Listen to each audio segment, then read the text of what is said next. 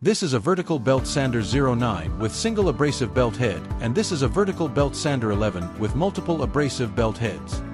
This is an operation on-off switch with a fixed speed of belt rotation. The width of this machine is 150 mm and thickness up to from 2 mm to 50 mm. This is an abrasive belt for grinding on metal components. The various of abrasive belts comes as per client need and wants.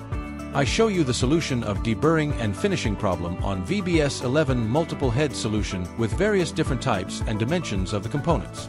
The component insert from the one side, the abrasive belt touches the component surface to grinding or deburring and finishing.